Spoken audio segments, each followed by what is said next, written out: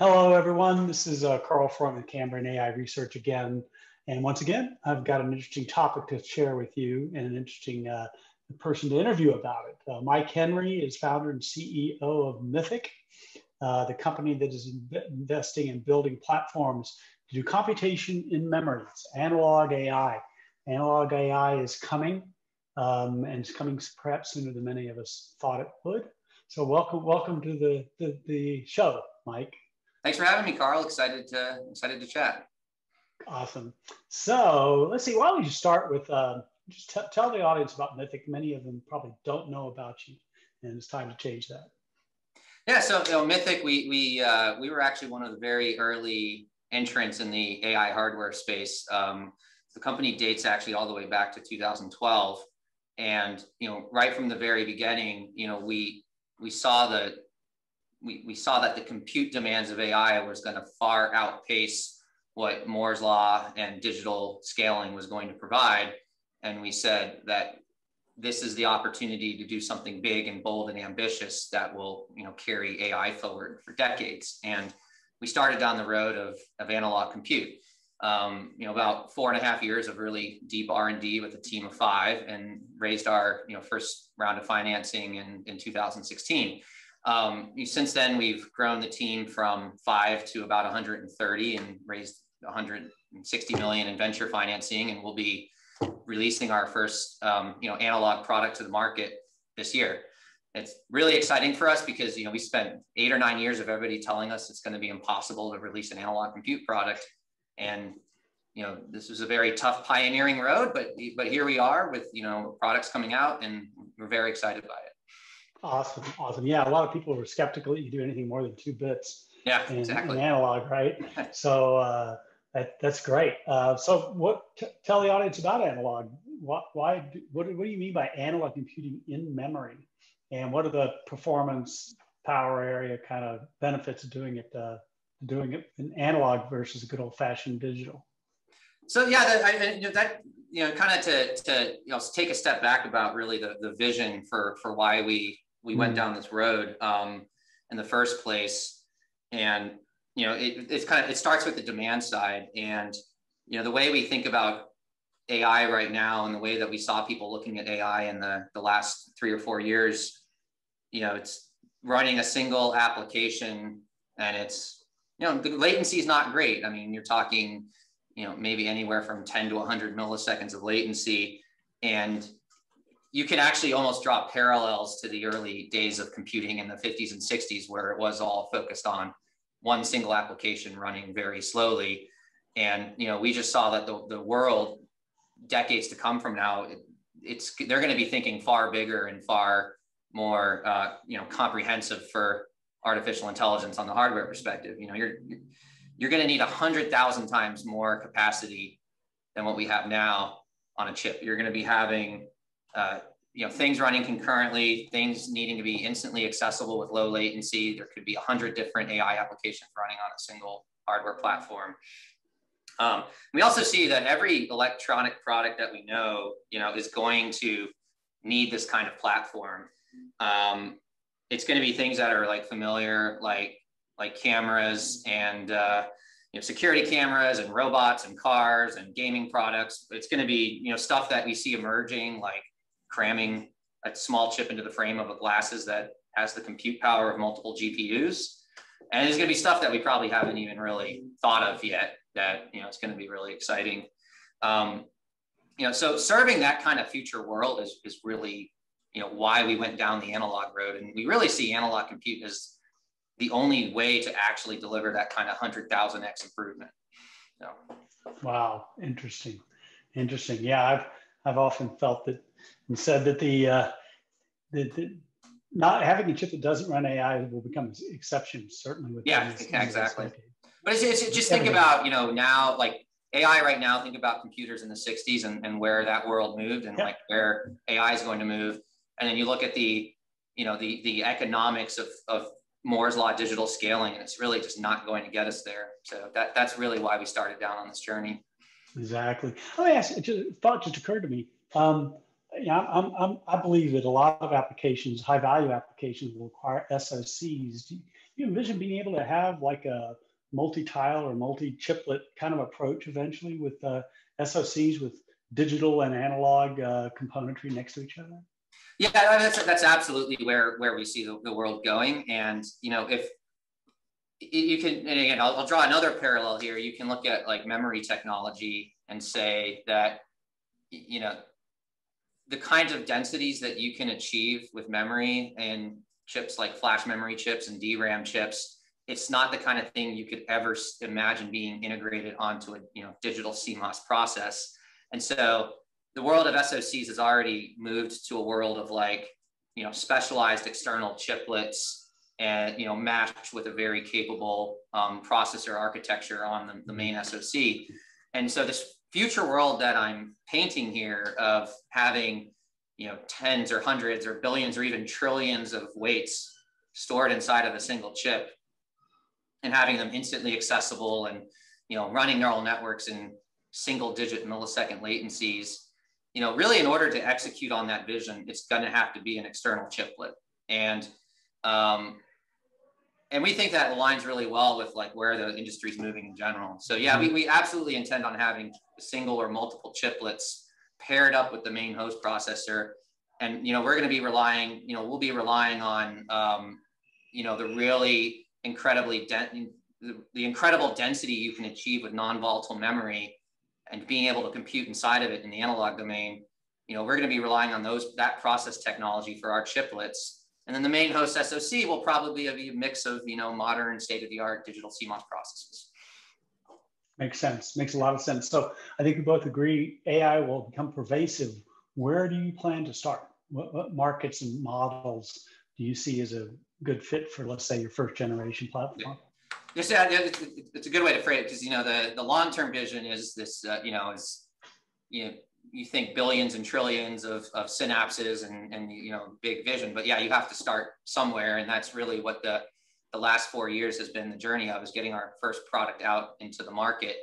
You know, so the first product, you know, we've you know, by the time this goes on, we will have announced a couple products, you know, coming to the market, and the compute and memory is going to be based on flash memory.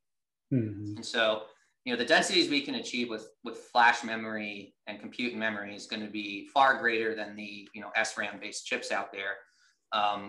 You know, ranging anywhere from, you know, the high 70s, you know, 70 million weights and above, all the way up to a PCI Express card with, you know, more than 1 billion weights on it, instantly accessible. And we are, you know, targeting computer vision initially. You know, the reason we're targeting computer vision is just that is what is becoming pervasive, and that's where the demand is for very high-end compute. We have many customers who have high volume products they want to build and are looking for a cost-effective solution, and the computer vision algorithms struggle to run on a GPU, and they need a very low cost, low power solution. So it's a market where there's a huge willingness to pay for something that is, you know, powerful, low cost, and low power. Cool. That's cool. So what challenges did you have to What challenges did you have to tackle to make analog computing real? I mentioned earlier, you know, you can only do 2 bits. What kind of challenges did you address, and how did you address them? Yeah, so I think there's probably two paths we could go down as far as like what were the, you know, significant challenges that we had to overcome. So, you know, the first actually starts with software. And, you know, very early on in the company, like this goes back to the beginning days of the company.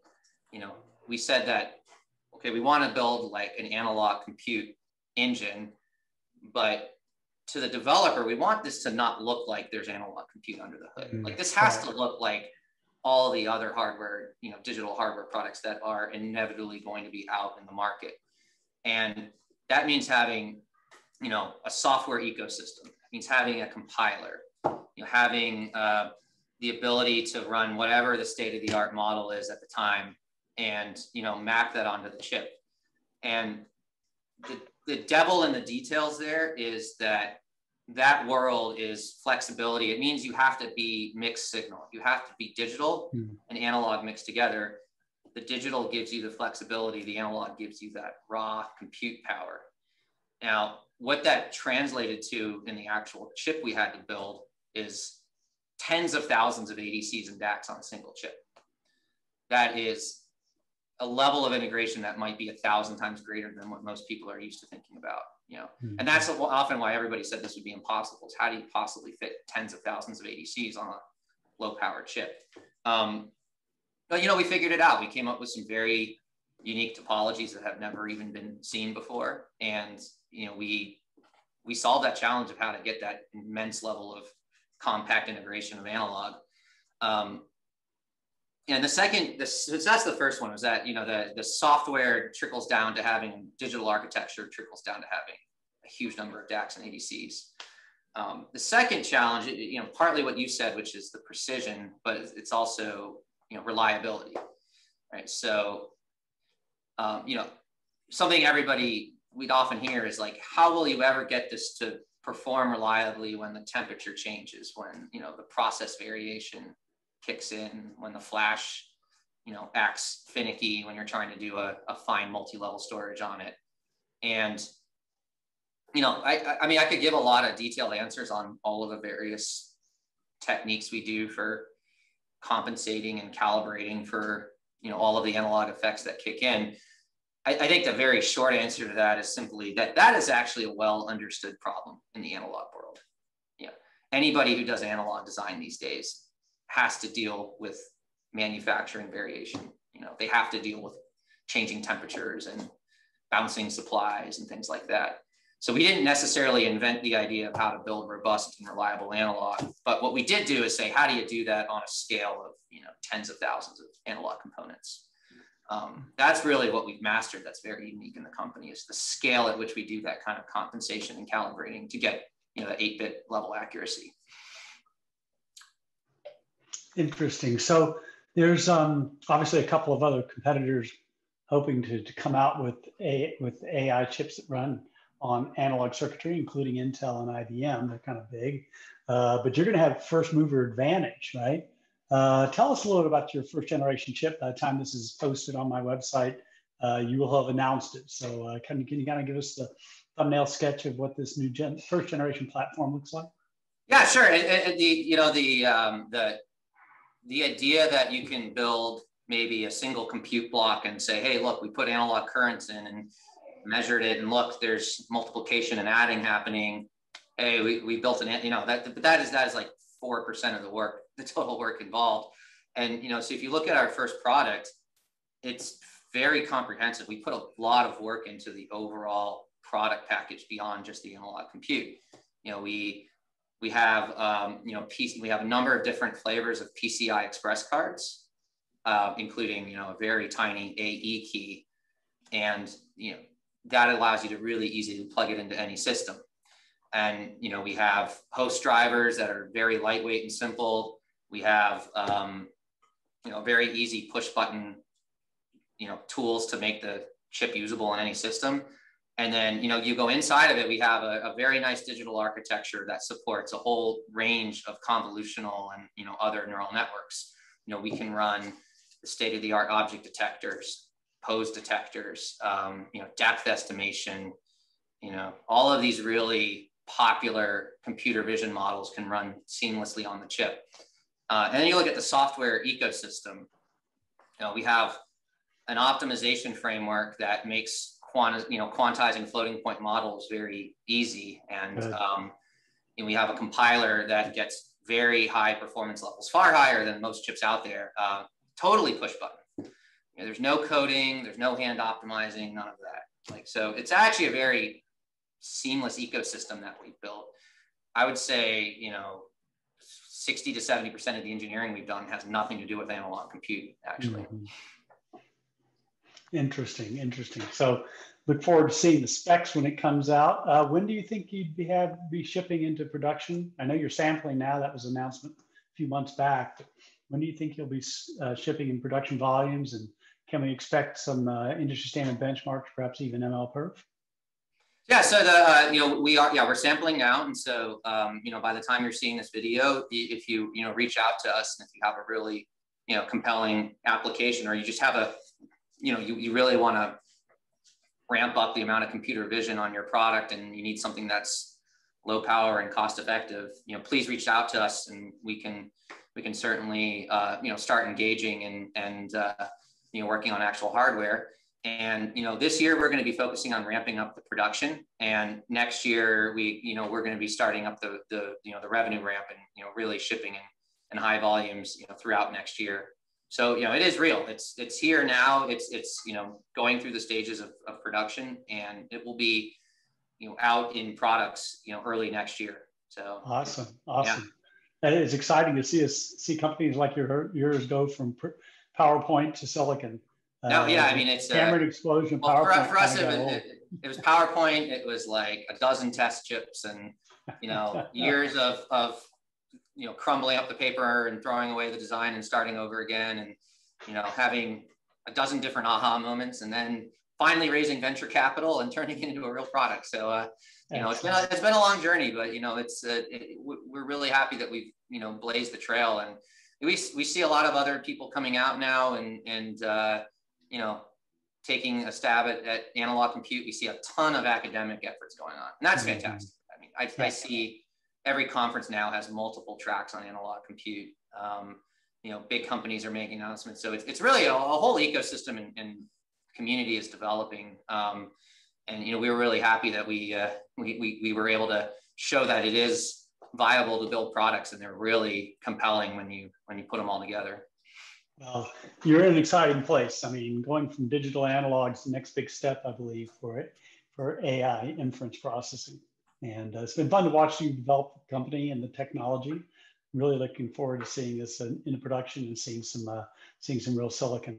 Absolutely. Sounds like you got it. Sounds like you got it. Shipping it. That's fantastic. Congratulations to you and your team. Yeah. Oh, thank you, Carl. Yeah. Congratulations for raising venture capital. The world does turn around on money. Yeah, so that's it's gas in the tank. Yeah. Absolutely, absolutely. Okay, well, thanks again, Mike. Let's stay in touch, and let's have you back on in a few months and update the audiences. Yeah, happy to do that. And happy to keep working together, Carl, and really appreciate the opportunity here. My pleasure. My pleasure. Good to see you, Mike. Take care. Bye. Bye-bye.